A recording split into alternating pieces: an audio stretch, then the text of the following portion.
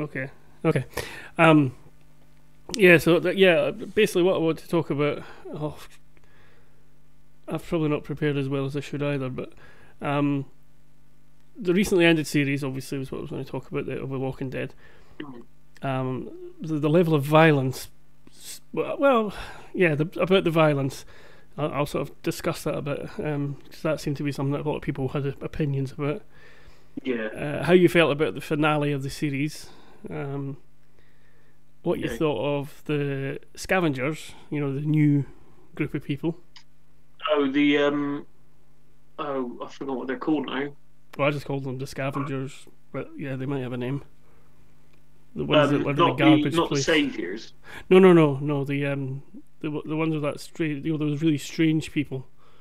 The Yeah. ones that were Okay. supposed to Yeah. be allies of them and then turned on them. Yeah. Do you know what I mean? Yeah, the ones that live Yeah. in that Yeah. Yeah. garbage Yeah. dump thing or Yeah. whatever.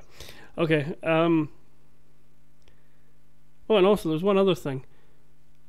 Um, Nothing to do with particularly with the current series or the most recent series, is that they seem to have dropped the idea of infection from zombies.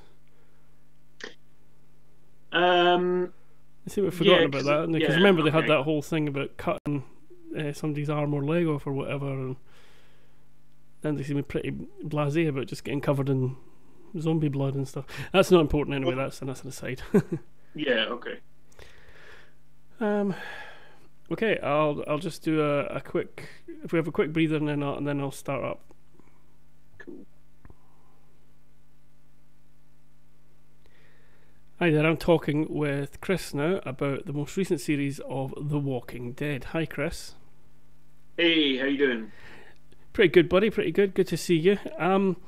Right now, quite a few people have kind of gone off The Walking Dead recently. It seems, certainly amongst my group of friends, and Yeah. one of the reasons I suspect is the type the type and level of violence has kind of changed and become quite intense. How did you feel about that? What was your opinions on that? Um. I mean, from the outset of the series, I guess it was kind of it was pretty. The first episode was pretty full on. Yeah, yeah, And yeah, it was quite graphic. But I think personally, I think that's as bad as it got. There were a few other bits and pieces, but I thought it was. I didn't think it was overly kind of. Other than that first episode, I didn't think there was anything overly what they'd done before, really. yeah. With the governor. I think the fact that it was human on human probably affected a lot of people rather than human on zombie. You would already Yeah. sort of dehumanize the walkers, as it were. But then there'd been scenes in previous series with the governor and stuff where he gets stabbed in the eye with a piece of glass Yeah, and there's some things. pretty And, nasty there's a stuff. whole fight scene where he's fighting with a piece of glass protruding from his head. And there didn't seem to be issues with that. But then that first episode was pretty brutal, I guess. Yeah, I mean it was hard, and it was characters that we sort of come to know and care about and stuff. So there was a sort of emotional level to it as well as just the violence as it was. And I think there was that emotional level to it, but I think it was necessary for the character Yeah, I think it because fits quite well. I don't think. I think that's the thing. I think one of the things the producer said. I can't remember exactly what they were saying about it now. I should have gone back and checked that before I did this video. But one of the things they were talking about was, their take on the violence, particularly in the first episode, was that it was really hard, really, as you say, really full on, but yeah they felt that it had to be established that this guy was way worse than anything else that had happened before. This was yeah how basically this is how crazy the guy was, and this is the kind of things he would do. And then turn around and appear to be perfectly normal the next second and stuff. So, and I think they did it really well. I think Jeffrey Dean, I forgot his surname. I've Morgan, forgotten it Morgan, as I well. shouldn't have forgot it. Jeffrey Dean Yeah. Morgan. I think Jeffrey Dean Morgan has been absolutely brilliant at it. He gets that flipping from the lunatic that did what he did in the first episode to the sort of apart, to being so weird that he actually seems to think that he's doing something right as well. It's like he's got his own internal code, screwed up as it is. But Well, I don't know. I was a little bit disappointed with the whole Negan character personally. I mean, I'm not saying he didn't play the character well. I think he did, but I was, they kind of introduced him in that first episode where he was pretty kind of brutal and unforgiving and stuff. Yeah. But then I kind of felt like that, it was too much too soon. I know that, I know that kind of contradicts what I just said about having to kind of introduce the character in a sell the character, in a dramatic way, but sell the character off the bat kind of thing. Okay, yeah. But then I just kind of felt like after that it was just that, he was I don't know. I think it lost something after lost that. a bit of impact. Again, not a pun. Yeah. And I just thought, after the first episode, he was just another bad guy in The Walking Dead. It was kind of. In some ways, I think there was flashes of it, like when he does what he does to the Doctor, for example. You know why they lose their Doctor? No. Do you not remember the fate of the first Doctor? So why they kidnapped the other one? When he threw him into the furnace.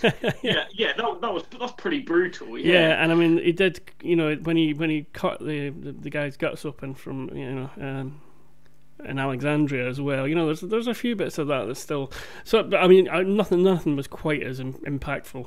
Again, not a pun, as the first episode. The mid-series restart. But I think it's a violent show anyway, and I think people were maybe just. I think maybe I'm wrong, but I think people were, because it was human on human. I think that was what was triggering a lot of people to use that awful word. And I think it was just kind of it was the kind of emotional element of it was human on human. And it was people we knew as well. And also, it was quite graphic as well. They people were kind of saying, was it necessary to have Glenn kind of there with his eye kind of half out of his head? The thing is about that particular bit is that the whole Glenn part was what happens in the comic book, in the graphic novel, Yeah. And that's actually literally lifted from the graphic novel. That whole bit. Okay. So, and that's why in the TV series, that's why they killed 2 people in the first one, because it was a bit of a red herring for people that had already read the graphic novel to make them think they changed who was getting killed. There was a lot of different people died during the first half of the series, last year. That didn't in the novel, in the graphic novel, and it kind of made it look like they were going a different way with something, but they didn't. They end, halfway through that episode, they just turn it right back and go with where it went. So it sort of resolved a bit of fan moaning about changing things, but they did it for a reason. I think they did quite a good job, because they brought Rosita and Sasha, yeah. Sorry, yeah. I'm an expert at the show, honestly. I know all about it. It brought Rosita and Sasha together in a way as well, which was quite good.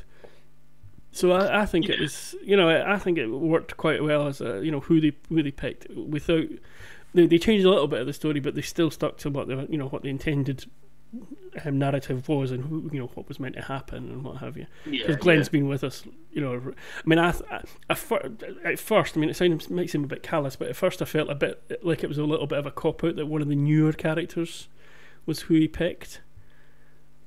In terms of Abraham. In terms of picking Abraham first, yeah. But then obviously he still, it still goes on and gets to gets to Glenn anyway. But and I thought that all through the break between the half season break, I thought, yeah, it's Abraham. Especially when he says that, what was it, the line he says, something about taking it like a boss or taking it like a. Yeah, but I think. And I thought, well, who would stand up to him, but not do something stupid to jeopardize the others, And Abraham just screamed Abraham to me the whole time, you know. Well, I mean, I have to say, I think Abraham was the last person on my mind because it was kind of right. Yeah. I think that it was obviously it wasn't going to be Rick, but there's always a little part of you that's thinking, oh, what if it is Rick? But it was, I think, mainly because I knew that from friends who've read the graphic novels and stuff, I knew that it was probably going to be Glenn because that's what happens in the graphic novels, yeah. And people kind of knew about that. But I thought it was going to be Daryl. Yeah, that was a possibility, but it looked right from the start of that whole sequence that he did want to do something different with Daryl, which is definitely what happened, because I think he wanted to break him. I was surprised that. Yeah, I mean, yeah, okay, but I was going to start going to other subjects, but that's to do with the violence. I think we've kind of covered it mostly. Yeah. And I was going to say about the finale, but let's just slip something else in between the two subjects first. Actually, something I mentioned to you before we started was the scavengers, people from the sort of junkyard people.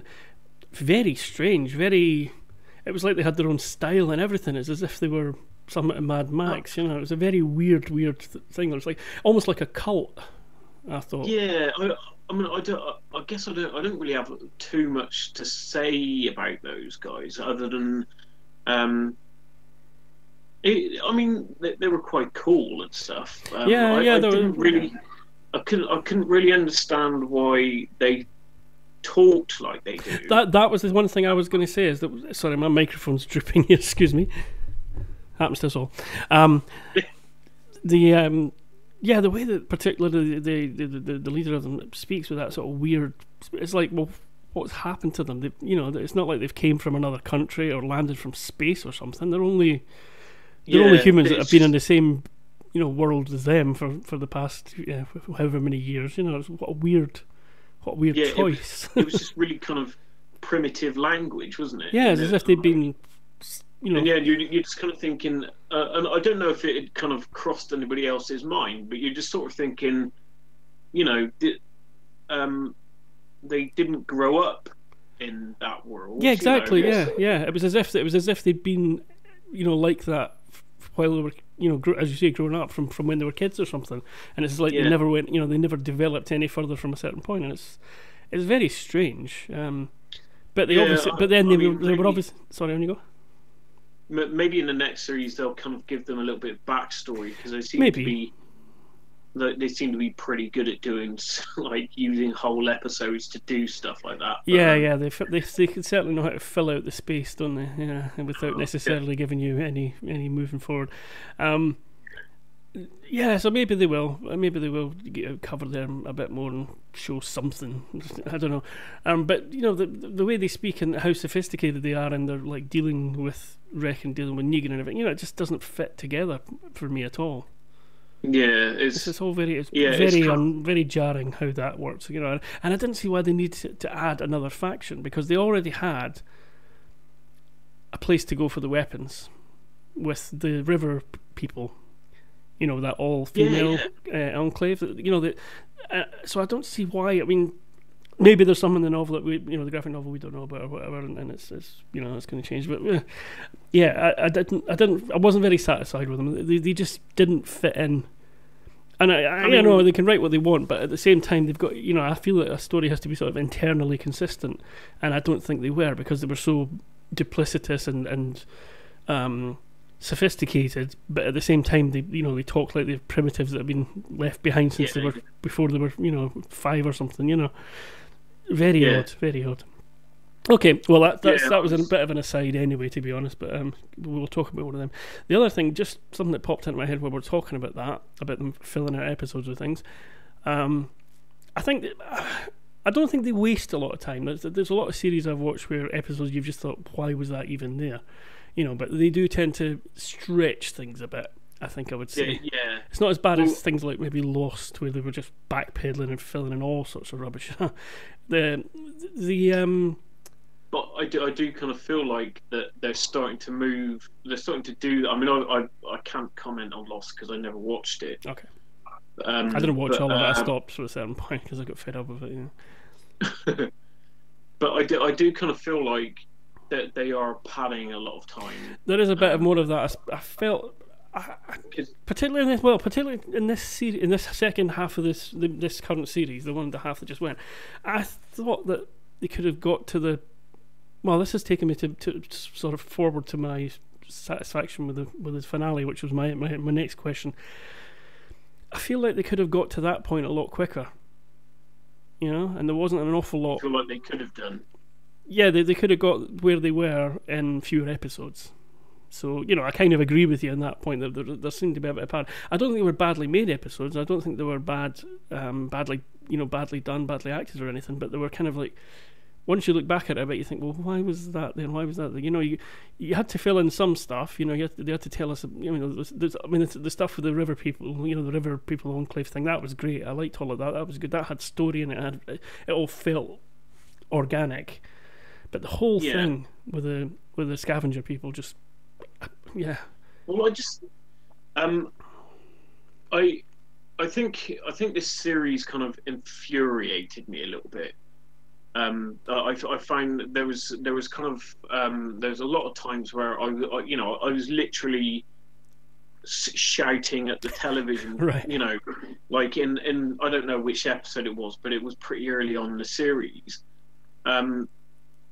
When it's kind of, they had so many opportunities to knock off Negan. Exactly, that was definitely a point I wanted to get to. Yeah, why wouldn't they just cut off the head and see what and take their chances? Because once you realise they had a whole inventory of weapons. They just gave them up for no. Yeah, with the Saviour stood at the gates asking to come in, and they could have just gone to the inventory, got a bunch of guns, and killed them all. Yep. I mean, they managed it fine in the previous series when they blew up. They kind of blew up a whole load of them, didn't they? Yeah, I think that's one thing they didn't. They did play well in the first episode, or between the last episode before the break and the first episode. They played well that he broke Rick. That was what the whole point of it was, and he did. But then, why the rest of them all just went along with him quite so easily, and why the opportunity, as you say, Negan was just an open target so many times. Yeah. And to me, the whole point of Negan is not that he's got a big army so much as he is like all powerful over them. Yeah, they're all in awe and fear of him.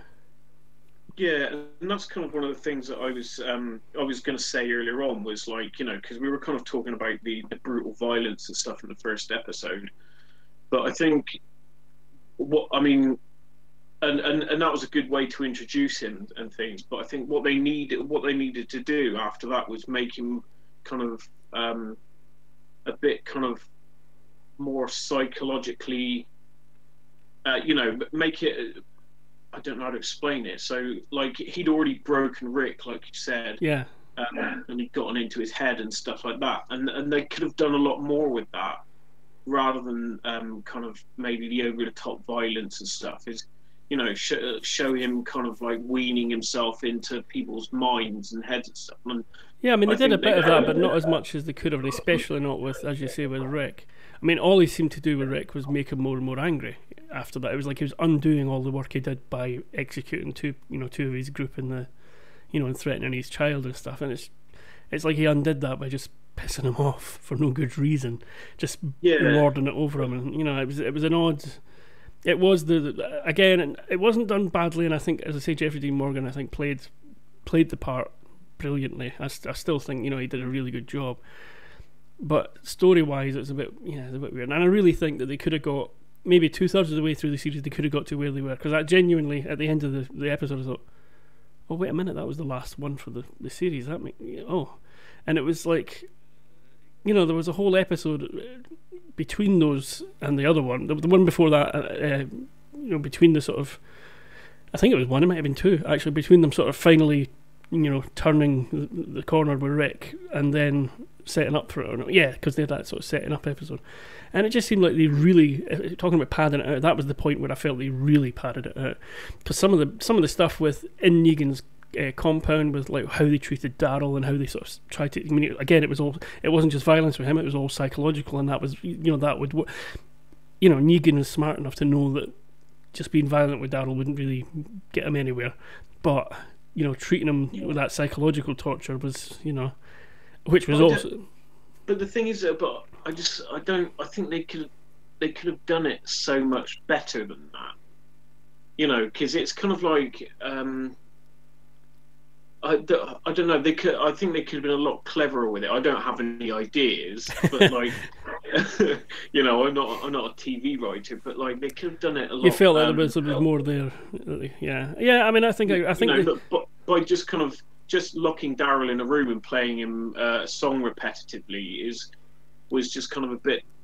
I don't know. It's almost a bit lazy, and it was just kind of like. You could predict that Daryl was going to escape and he was going to come back. That's it. Yeah, there was a lot that wasn't obvious. It was obviously weren't really going to get to him. I think that whole thing, though, that whole sub story seemed to be more about his guy than Daryl. The guy with the scarred face. It seemed to be much more about what they could do with him. But again, they spent a lot of time going over the obvious parts of that. Yeah. Whereas they could have used the same sort of torture techniques, but shown a bit more interplay between the characters. And actually really kind of psychologically, like, the breaking him, actually really kind of breaking him down and weakening him and stuff. And I know, like, you've only got like 10 episodes and stuff. But they, as we've both said already, they did pad a bit, and there's a lot of space that they could have used for these things. I think one of the things, perhaps just looking back on it, particularly this second half of this series, was that they always seem to like to get a sort of sub story within an episode. They don't seem to want little. But it's not an episodic thing. It's a long story. So I don't think it's not like a lot of sci-fi shows where there's a monster of the week episode or whatever. There was no need for them to panic and rush some bits and then pad out other bits, which is what they seem to have done. Yeah. And I especially felt that with the last episode. It was like it was a bit lackluster, really. Yeah, me too. I mean, I thought the bit with Sasha. Kind of in the coffin and stuff. I thought that was a really good idea. Yeah, that was clever. And it was actually nice to kind of see a zombie, in The Walking Dead. Yeah. Yeah. But I was kind of the same. Like, there was a whole kind of there's a whole moment in that episode that could have been so intense and great where, he's about to kind of kill Carl or something. I mean, we all hate Carl. But, but like, that was a really tense moment and they ruined it. Like, because you sat there thinking, this could be a great moment, but then they do the whole cheesy kind of like the lion jumps in at the last minute and attacks. Yeah, I was half cheating that and half sort of despairing at it. We wanted that part that happened. The bit where the lion comes, tiger rather, the bit where the tiger comes in. We wanted that, but not there. Not I mean, it was a bit of a Deus Ex Machina, as we've said about other things before. But it wasn't the best use of that dramatic yay moment, really. Yeah, but sometimes you almost the best thing for an episode is not to do what the audience wants. Exactly. Yeah, do something unexpected, and or take something and go like they did with the first episode by taking out Abraham and as opposed to anybody else. Anyway, we've and talking about Abraham as well. The whole kind of those sequences with Abraham and Sasha in the last episode was just kind of like so unnecessary, and again just padding.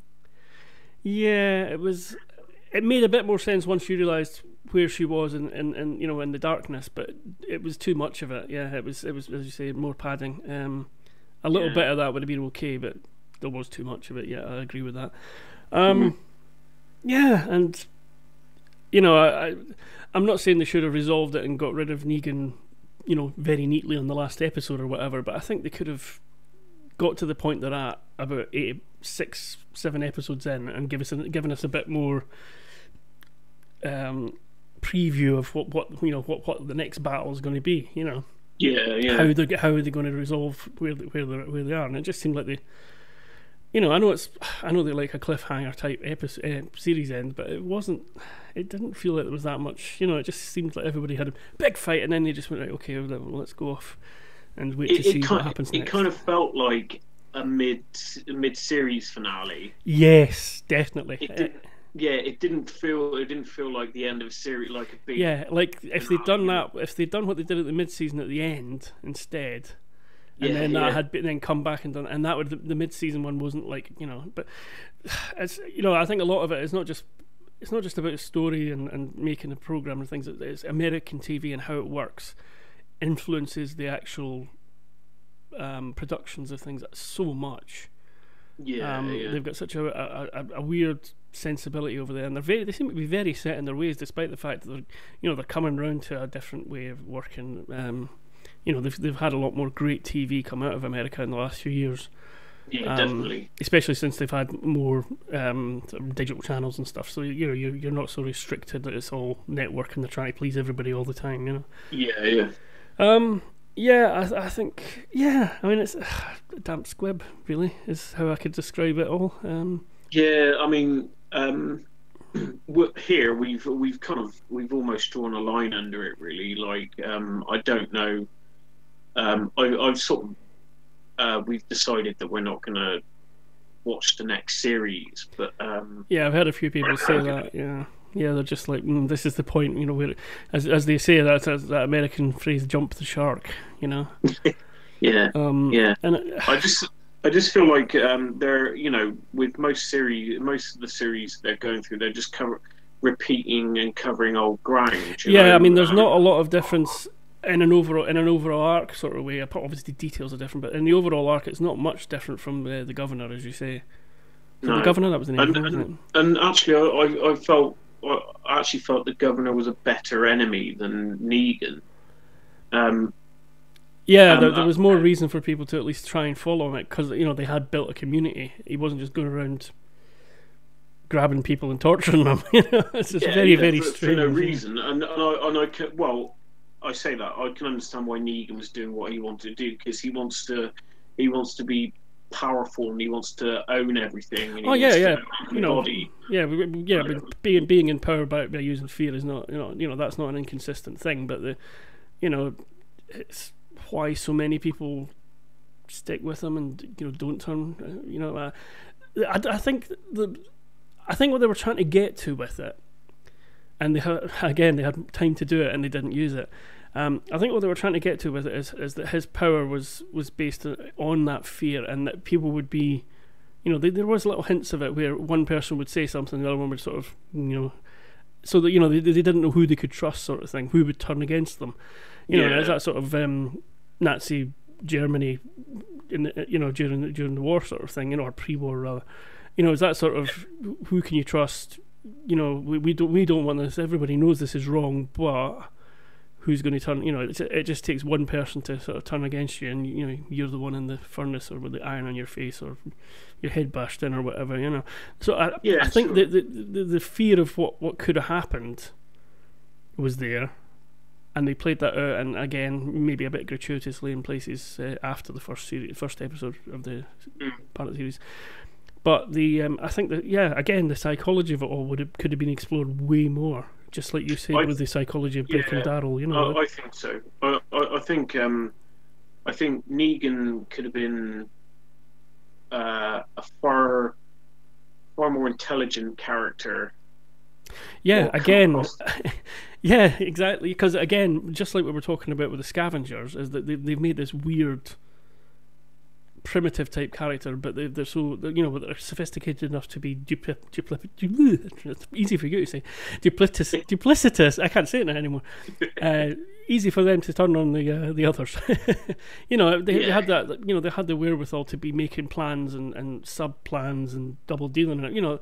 But somehow they're some sort of weird primitives as well. And it was the same. Yeah, as you say, they could have made him they could have showed more of the, yeah, I mean, just what you said earlier, it's more, they could have showed a lot more of the psychological thing and how he keeps it going. We know that he rules by fear, and some of the more violent things that happen, like with the doctor and the, you know, the punishment that people get of the, you know, the iron thing, it's all, yeah, that shows us how he keeps the fear in, but it doesn't explain why it built up and how he managed to control, you know, to hold that over so many people at once.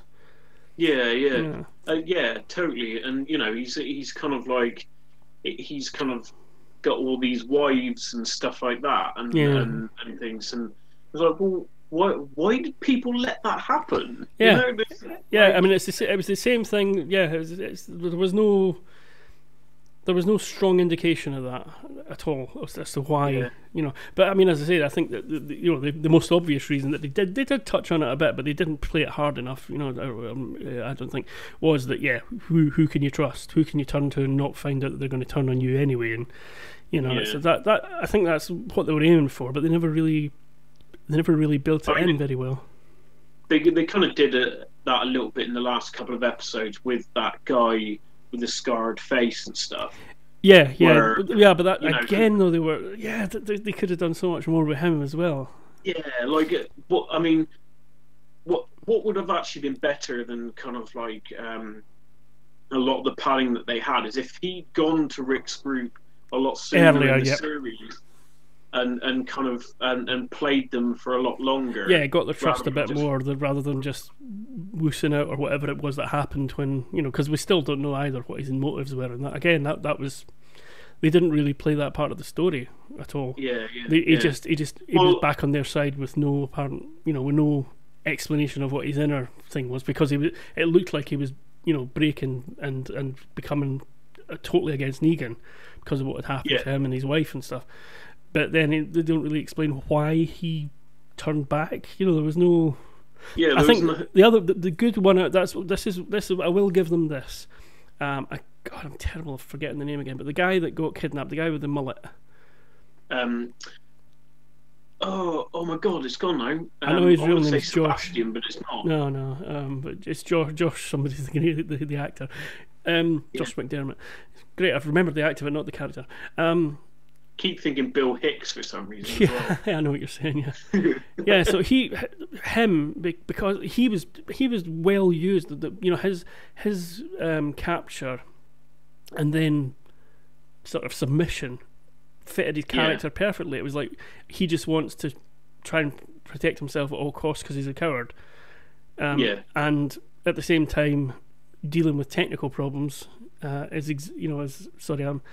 I've just noticed I should have put the lights on before I started here. It's like a horror show in the corner. But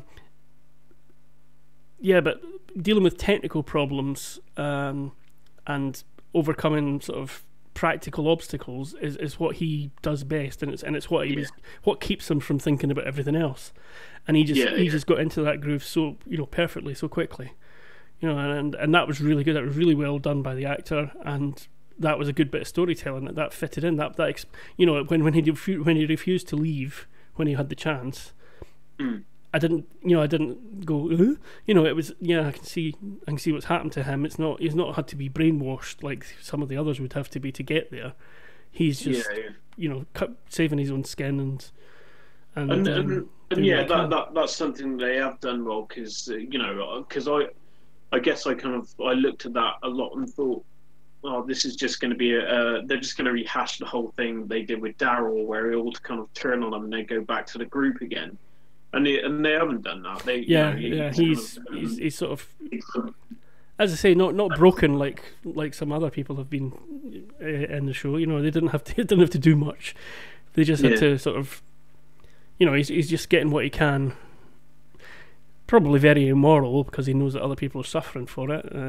Both in the group and out with the group, but at the end of the day, he's a bit of a sociopath, though, isn't he, and stuff. And he's a bit kind of like, you know, other people's feelings don't really affect him and stuff. So it's like, you know, it's quite easy for him to just kind of go to another group and he just sort of, it's like he can just sort of flick a switch in his head almost. Yeah, You know, he knows how to keep himself alive and what he can do to do that, and you know that's right. Okay, this is the situation. I'm going to do that. You know, it's very.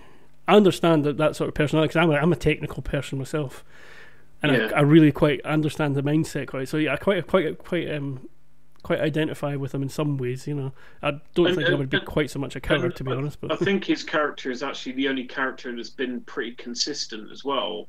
I mean, because that's how he was introduced into the series. That, yeah, like, he'd lied his way into protection. Yeah. Yeah, and you know, his whole story was that he had the cure for the outbreak and stuff, and that he could lead them to it. And then it kind of comes out that he actually didn't. He just said that so that he could stay alive, so that they wouldn't kill him, kind of thing. Yeah. And I think that's been pretty consistent with him. He's the only character who's had a consistent sort of. Yeah, he's the only one that hasn't flopped around. I would say that's true. And again, that's probably why it worked so well. How things ended up with him being, you know, kidnapped by Negan and taken in. You know, he was smart enough to know that, you know, that's not the right thing to do or anything. You know, his morals were not were very flexible on this, but you know, his self-preservation came to the top as it has done all the way through. So yeah, you're exactly absolutely, right. Yeah. Okay, well, I think we've kind of ripped it to shreds. Yeah, ripped it to shreds. I mean, I will probably watch the next series, but it has to resolve some things and go somewhere for me, or else I'm just going to lose interest as well.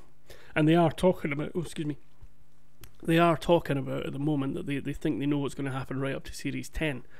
So that was just series 7 that just finished, and I'm like, okay, well, if you know that much, don't pad it out and put some story in there, you know? Yeah. I mean, I've heard them saying things like, you know, this could run for another 20 series or whatever. But I just, you know, I hope it doesn't. No, I like things to end while they're good. I don't like things getting cut short, but I like things to sort of have a you know, again, going back to the Lost comparison, it was like they didn't know it was going to be such a big hit, and they just hadn't thought half of it through. And what they wanted to do, I mean, I think I don't know if this was ever what they said exactly, but I get the impression that it was somewhere along the lines of they had a story arc, you know, overall arc for it, and it would have fitted into like 3 series or whatever.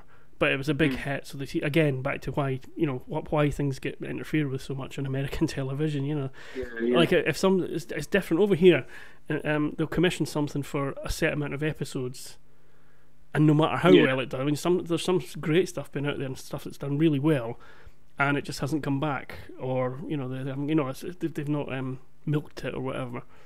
And I think that in America, no matter what style of show it is, the executives still look at their things the same way. Like they still look at everything as a episode of the week type thing, and can we keep going with this just to make more advertising money?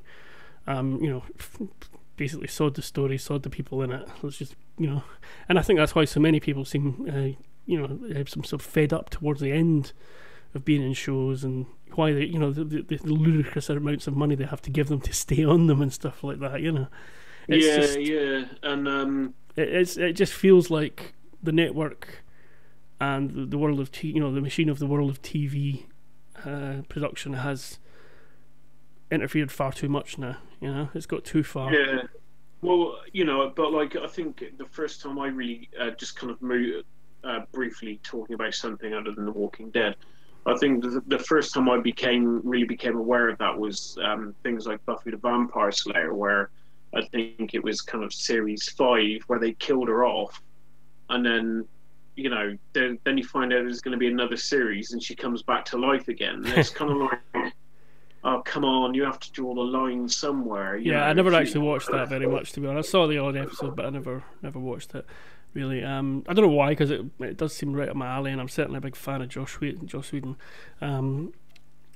But yeah, I know what you mean, though. Just kind of going back to The Walking Dead, I've even heard that you know, the next series there's a chance that Glenn's going to appear in future episodes and stuff. Not, you know, obviously then he's not going to be alive, but like they're going to film kind of Well, they did have a couple of little not flashback things, but sort of fantasy things in it, didn't they? They had those fantasy dinner table moments with Glenn and Abraham. I've heard they're going to have more of him in the next series, and it's kind of like, you have to like, you've killed him off, you have to move on.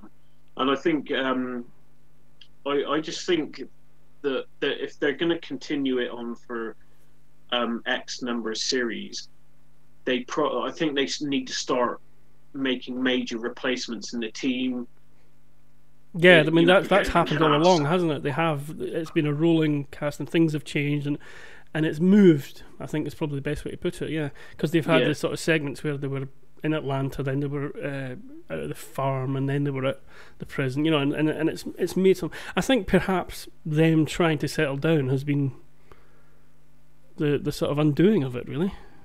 Yeah, really. It's a bit like that whole kind of Ross and Rachel thing, isn't it? You watch it for a whole load of series, willing them to kind of get together.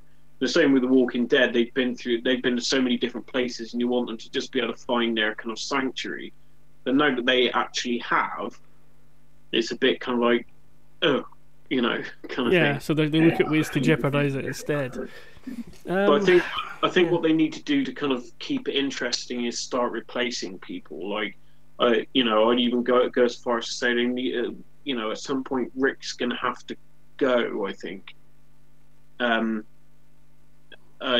know it's pretty much been kind of centralized on Rick. And again, it's back to this American TV show, he's the star thing. I don't think that will happen. No. I really don't, and I think that's. It's a shame. Sorry. It's a shame because they kind of tried to remedy it by having a spin-off series, Fear the Walking Dead. And I don't know I've not seen any of it. No. But that started off really well, and it was kind of a fresh idea. It was kind of a group of people who were just experiencing the outbreak, so they were a bit green, and they didn't know how to.